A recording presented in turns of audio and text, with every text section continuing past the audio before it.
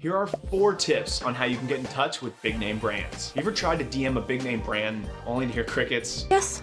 What if I told you the reason you never heard back wasn't your fault? What? What if it has nothing to do with whether you're good or not, but simply your approach? What? You have to do things differently to get noticed. Sending a simple message with links to your work isn't enough anymore. You're gonna get lost in the sea of people. For example, what sounds more appealing to you? Getting a nice DM from someone or receiving a physical care package full of gift cards, tools, accessories, and more? Probably going to remember whoever sent you the care package, but I doubt you'll remember that random DM you got. Great. Is this making sense? Yeah. Here are 4 things you can do to stand out from the competition. Send a physical package that will excite them. Follow them on social media and interact and engage with their content, as well as send positive DMs. Try sending them your latest project, asking for their opinion to show your skills and abilities. But make sure to follow up, and not just once, but again and again. It takes about 8 touch points to close a sale. So how do you expect to get a new client if you only reach out to them once? Point. Consistency is key. And don't forget to follow for more creative biz tips, tricks, and tutorials